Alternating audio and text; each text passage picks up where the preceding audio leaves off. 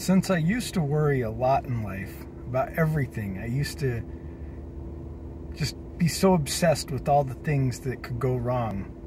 Sometimes now, with the way I have become, I worry that I don't worry enough. Like, should I be more concerned by something?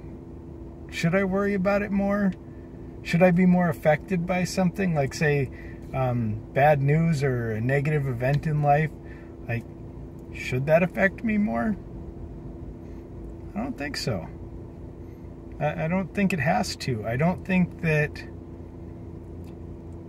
it matters, because I don't think that it changes anything. So being upset by a negative event or being worried about something, it doesn't change it. It doesn't change that it happened. It doesn't change whether or not it will happen. It really doesn't provide you any benefit. So I suppose maybe I could be more worried about things, but I'm not.